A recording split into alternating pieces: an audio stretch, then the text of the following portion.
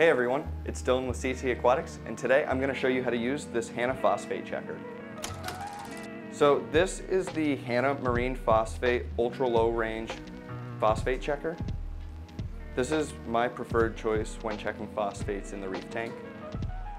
They make a few other versions, but this one is very easy to use as there's only one reagent and it gives a pretty accurate result, letting us know exactly what the phosphate levels are in our tank.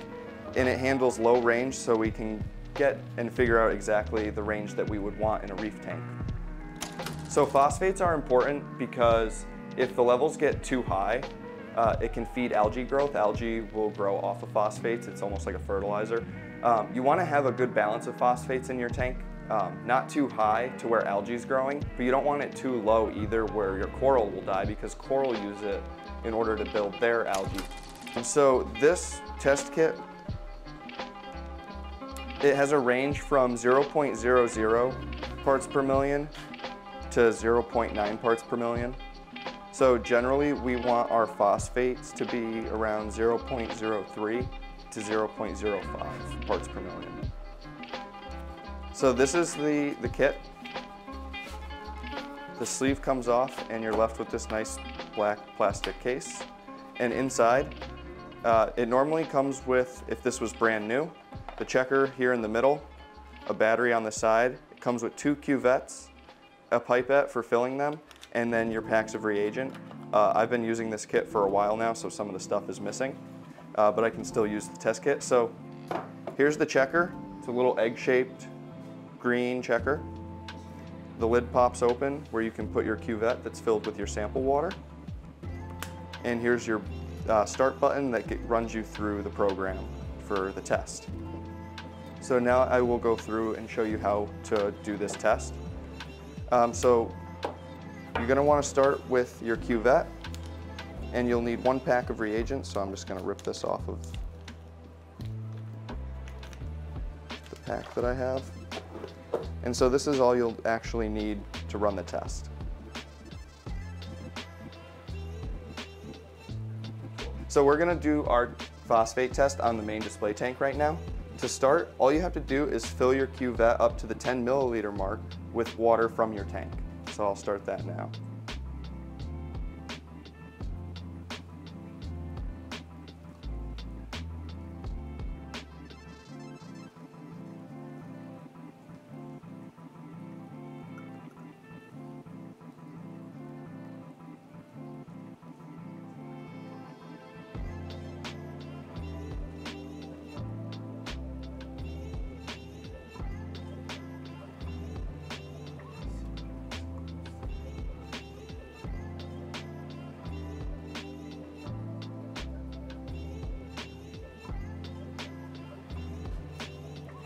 So once you have your sample in the cuvette ready to go, we can now start running the program on our checker.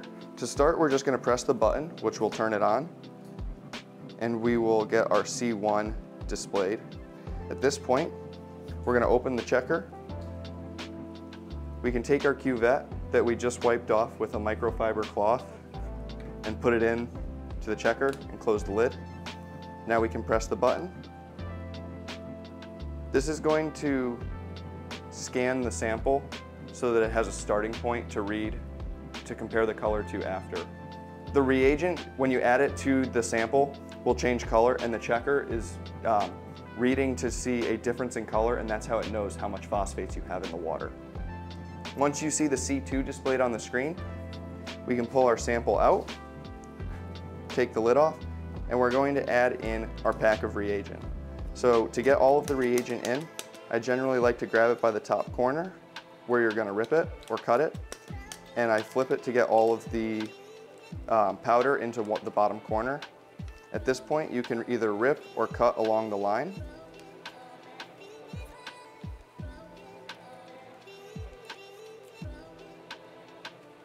And then you should be able to open your packet. That. You should see all of the reagent is in the bottom corner. At this point, I usually like to fold it to give myself like a little funnel. And then we can drop this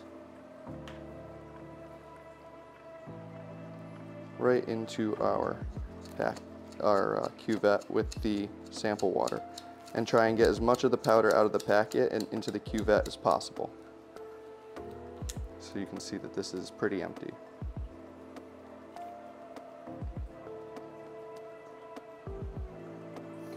Now we're going to put the lid back on, and now comes the fun part.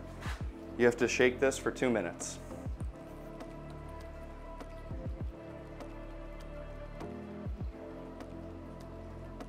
Alright, so we've been shaking it for 2 minutes. Now we can put it back into the device and it can start doing the reading.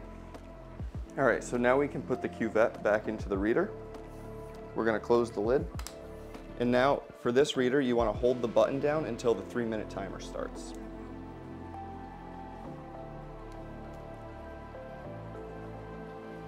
After the timer is done, the reading will display.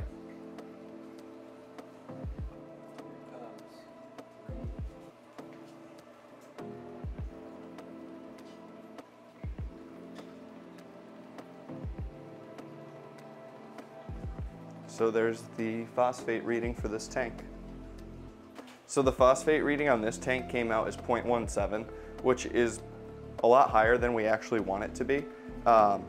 This tank I've been battling the phosphates for a little while. It's actually quite a bit lower than it was the previous time that I checked it. So we're on the right track of getting them down. The range that we would like them to be is 0.03 to 0.05. So we still have quite a bit of a ways to go. So that's how you use the Hanna Phosphate Ultra Low Range Checker. Thanks for watching. And remember, if you enjoy our content, please like, subscribe, and ring the bell for notifications to join us on our journey through the sea.